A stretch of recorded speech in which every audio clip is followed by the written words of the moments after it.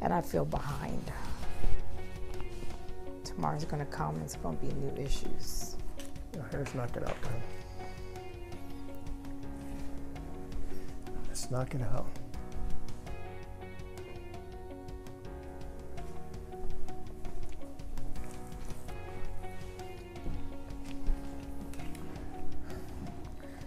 Okay, I'm gonna set the clock. Ready? Mm-hmm. Set.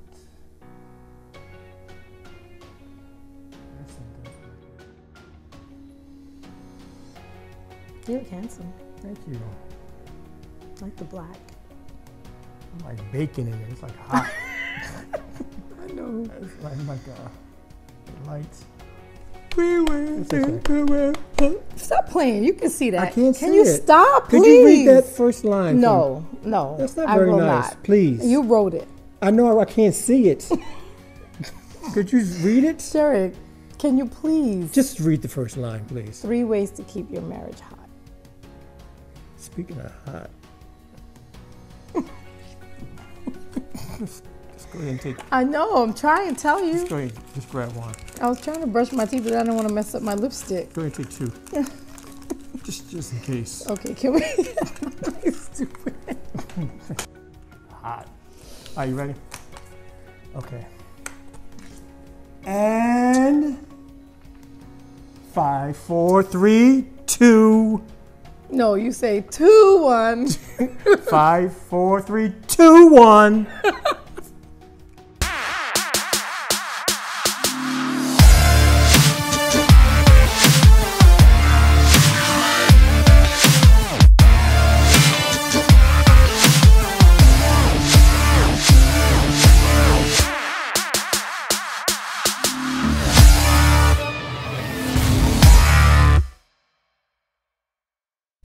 Welcome to Can We Talk? I'm Derek. And I'm Sonia. Thank you for watching.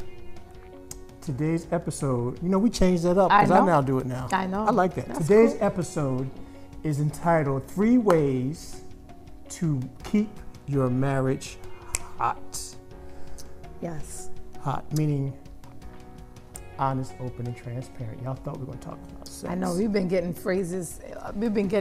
comments about our sexuality on this vlog. Yeah, we're not going to talk about sex. We're going to talk about... We can always talk about sex. You can. 3 ways to keep your marriage hot. So, can we talk? So, first way, number 1, is talk about the tough things. Because we're talking about hot, meaning hot, honest, open, and transparent. So we're talking about have a conversation about the tough things, the difficult things, the things that you don't want to talk about, the things that are swept under the carpet. And sometimes the obvious things. So many times in our sessions, couples will tell us something in our session and we'll say, did you ever talk about that with your spouse? And they'll be like, no. And it's like really important stuff. Mm-hmm. Yeah. And it's hard to understand how come you didn't. Yeah. Because it's tough. Because there's fear. Because there's uncertainty as to what the other person is going to say, or you just don't know how to be vulnerable. You weren't taught how, you tried before and you were hurt, whatever the reason. But we can't imagine how people get through life in their marriages and they don't talk about the tough things. We had a couple today in our session. They had a conversation about something that they hadn't had a conversation before, or they were arguing about it before. Right. And they had a breakthrough and they said that they talked about it. They're still talking about it, but they were honest and open and transparent, because the one thing that I heard one of the two had said was that they're just tired of going into that cycle over and over and over and over again. And it was time to have a conversation. So a hot conversation about the particular topic that they were talking about. And so talk about the tough things. It's the past hurts that are difficult to talk about. So if there's past hurts, talk about the hurt that you may have caused. say, look, okay, I own it. I own that, you know, I talked about your little tiny baby ears, and I know that it hurts. I talked about his head. Right. And his turtleneck got stuck in. Right. And when I was calling her, she didn't hear me. It was a life-threatening situation. I can hear. That's absolutely nothing to do with my eardrum. You don't have an eardrum. I do have an eardrum. Your ears are too small. So if you've caused hurt, you want to own it. Look, I'm sorry that I talked about you and I hurt you. Will you forgive me? And then you have to wait for the answer. Right. And if you don't know if you can forgive at that time, you just have to say, can I take some time to think about it? Don't leave the person hanging, though. Don't just not say anything. That's rude. And if you do forgive, then forgive and heal. Heal together, because sometimes couples may forgive and they just keep on moving on, and there's no obligation to the relationship to try to make it work and heal from the marriage, and they just want to stay in that place. So once you do forgive, you want to forgive and heal together. We had an episode in season 2, the greatest gift you could give your spouse, and it was forgiveness. Go back and watch it. It's a good one. Okay, that was number 1. Can you not do that? You didn't ask me about this. I know. I'm just trying to figure out why you have it there. It's distracting me. I want to. No, don't blow. Keep blowing the mists. Listen, the reason why, if you look at what episode was that? Pet peeves. When we went to get the massages, and I said I want to go into the massage place and smell the aroma. Well, we had one today. We were on time, by the way. We were on time. Yes, we were. We went there. I got my little apple cinnamon water. I sat down and drank it. And they gave us a free aroma therapy thingy. Yeah. And they put the towel on your nose and you smell it. It's like a free enhancement in your lotion. So they put a scent in your lotion. So Sonia brought the scent. And so I want to maintain the scent. That's why I have it up. All right. It's all on your body too, right? Yeah. From the lotion? Yeah. Okay. Can I smell it? I smell it. Go ahead. And smell it. Oh, God. So that's why I have that here. Okay. Okay. Okay. And we're talking about 3 ways to keep marriage. Number 2. Number 2. Spend time alone. Spend time alone. You know, some of y'all don't spend time alone. I mean, y'all have the kids and you think that that's it. You got kids, you're never going to ever be alone again. We leave our kids. Bye. Bye. See ya. Now, we have family outings too, you know, because, you know, they not playing that. Right. They like, okay, so y'all been away for 2 weekends. What's up with that? Right. So we're not ignoring them, but we definitely spend time without them jokers. Yeah, we do FaceTime with Sion. Hi, Cece. Hi, Cece. And so she calls at like 1 o'clock in the morning. And hi, hello family. And she comes on and she's on FaceTime. Of course, she's all perky because, by the way, Alabama's an hour behind, so it's always earlier where she is. So if she's calling at midnight her time, it's 1 o'clock our time. So she's on FaceTime want to talk. Oh, that's cool. You know, we want to spend that clock. But at some point, I'm hitting the button. Bloop. Child anymore. Like, I'm gonna graduate, and then that's when my life begins. True. I'm not coming home and, like, you know, stay with you guys. That's true. You're on your own. No, I'm gonna come back. Please do. I mean, you could always come back and get an apartment. That's how you're supposed to do it. No, stay with you guys. No, that's not happening. No, absolutely not. Yeah. You come home and you look for a job, you get an apartment, and you get on your own. That's how it works. Apartment means bills. Yes, bills. That's what happens when you go to school and graduate. You pay your bills. I just want to skip that part. You can't skip that part. You're not staying here. You're not staying here. So what happens? I'm 27. I ring the doorbell. Sorry, the reception's bad. Night night. Bye bye. See you later. So poor thing. This is what she does now. She sends a text. Y'all up? Right. Yeah. She asked now because she knows she's gonna get the. She know you be doing that to her. That's not nice. I love you, be doing that to the baby girl. But we're talking about spending time alone, and sometimes we're so busy. clients and traveling, we don't get a chance to really sit down and spend time alone. And even if it's just 10 minutes in the bed, just kind of chilling. So You can make it. You can make time. yeah, be creative. Yeah. Where you go. Yeah. I mean, one time Derek and I just said, we got to go get some gas for the car. And we drove to Burger King and ate ice cream in the parking lot. Yeah. And the kids were already in bed. You so. have to get out of your house, out of your comfort zone. Yeah. I don't like surprises. I don't like I can do spontaneity, but I have to get out of my comfort zone to do the things that are important for a marriage. So that's number 2, spending time You alone. just get the cards so you could throw them, don't you? Yes. Number 3, have fun together. Do you have fun with me? I do. I really, honestly, okay, all jokes aside, let me be serious for a minute. I really have fun with you because you're really funny. So are you. No, seriously. I mean, like in a good way. Like we have our, we have our inside jokes. We have jokes with our kids. We have our inside jokes. Create inside jokes. Like if you're sitting there and you're in church and somebody's breath, they just walked in, they're just stinking. And you don't say, you smile. Hey, how you doing? Praying for you. But that thing is just all up in the nostrils.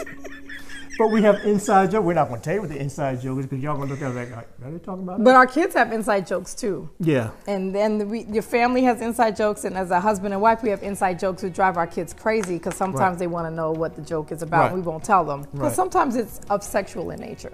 Yeah. Sometimes it's not, but Yeah. a lot of our movies, we have a lot of lines from movies that we use in everyday life with our kids, and that's funny. That keeps All life. right, give them a few.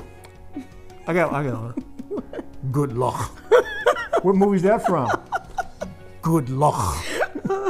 About hey, hello family. Hello, family. That's from a show the kids watch. Yeah, Good Luck was from Taken 2? No, the One. first one. That was one. That's the Yeah. first one. Yeah, so those are the kind of things, like we may go out somewhere and she's leaving, Sonia's leaving to go somewhere. She said, bye, see you later. I'll say, good luck. Or she's going to talk to somebody she really want to talk to, good luck. So Derek has this one where he goes, see. Nobody knows what that means. that goes back That's when real I was bad. And he I does was- it a lot, like in public, in people's faces, and they don't know that he's doing Yeah. it. And I'll just walk away because I'm so embarrassed. Like I just walk away. Yeah, life is too serious. I mean, we're in that season of we're coming out. We're not even coming out Your of it. beard is nice. Thank you. You like that? I trimmed that thing I up. like it. You It's like kind of bushier than usual. Yeah, it's a little bushier. I need to feel it. Go ahead and feel it. There you go. Go ahead. Oh, watch it now. Watch it. Watch it now. There's a grown man here. You mess with a grown man. You keep saying that. I I'm know a you're a ma- grown man. Why you keep saying that? Like I'm not a grown woman. Did you get turned out? You little boy get turned out up in this camp. Look, all of this. Don't get turned I out. forgot my mom watches Oh this. Lord, hi mom. Thank you for teaching me how to turn it out. What? My mom, Mom did not teach you that. she taught me how to respect women, You know. how to love them. Right. This is PG. This is PG rated. Okay, Stop it. have fun together. I'm sorry, Mom, I just get carried away. It's late night. But I was saying having fun. So we're in a season of loss. And we're in a season just of loss. And we haven't had time to even mourn. And we're going into this month. If you've been following us for the past couple of years, November is the most difficult month of the year. If November, you can go from October to December and skip November, that would be cool. Because this is the month, actually. But we can't skip it because I'm born in the month of November. Well, you can't skip it, but there's so many emotions. This is the month where Sonia's sister passes. It'll be 18 years tomorrow. in 2 hours. In 2 hours, 18 years, Sonia Carla passed. And her birthday was yesterday. Her birthday was yesterday. Sonia's birthday is next week. So they celebrated their birthdays together As long as I lived. So, that void, that's a void, it's a big void. I mean, she was the party girl. I didn't even have to plan my party. She planned a party for She'll be both sitting of right here us. behind us, just watching. Yep. And then No, she'd she say, was- y'all whack. That's all y'all gonna do tonight? I'm gone, I'm out. And then she'd leave us. Yeah. Oh, gosh. So, but we still have fun together. Yeah. And like us, life is too serious to not have fun. If you if you are married to a fuddy-duddy guy, do something funny to make him come out of fuddy-duddy. I don't know. What can someone do if you just fuddy-duddy? Be spontaneous. Yeah. You know, just say, I'm going to surprise you with something, and don't tell them. Don't even tell him you're going to surprise him. Right, Just right. do it. Yeah. And something that would make him laugh or something, or her, either or the wife. There's some women who are just kind of puckered. I think people are puckered and fuddy-duddy because they still are carrying a lot of hurt and grief That's and the therapist sadness. coming. Go ahead. I do, because I think it's, you know, Yeah. I think it eventually fills up in that cup, and there's no room for joy. There's no room for laughter. There's no room for fun. You got to empty that cup. That's what counseling does. Yeah. Some of our clients just sit there and talk about the pain and get it out their cup, and then they have room the next day to go on a date Right. or to laugh or do something funny. And I mean, life is hard. You know, a lot of people are struggling. I mean, it may not be hard for you, particularly if you're watching, but some people watching, life is a struggle. Every day. Life is hard. And it's important to daily empty your cup so that you have room for the good things that life has to offer. Yeah. Because there's so many good things in life. What movie is that from? John Q. Oh, yeah. Yeah, John Q. There's so many good things. Choose the good. That's what he said. Choose the good things. Yeah. Stay away from the bad things, Don't son. smoke. That was John Q, drink. Denzel Washington. Yeah. Women, there's going to come a time. That was sweet. Yeah. So That was just on yeah. the other day. So, and as you tell, we love movies. So anyway, that's 3 ways to make your marriage hot, What is it? Honest, open, and transparent. We try our best to be transparent with our viewers and even with our clients, because we really believe that there's a lot of power in being honest and truthful. And so many people are walking around in facades. Even people that are married, you know, they show up and they look the part, and then they go home and they're miserable. They're struggling, they're fighting. And I think it's because you're not being honest, open, and transparent at home. True. You know?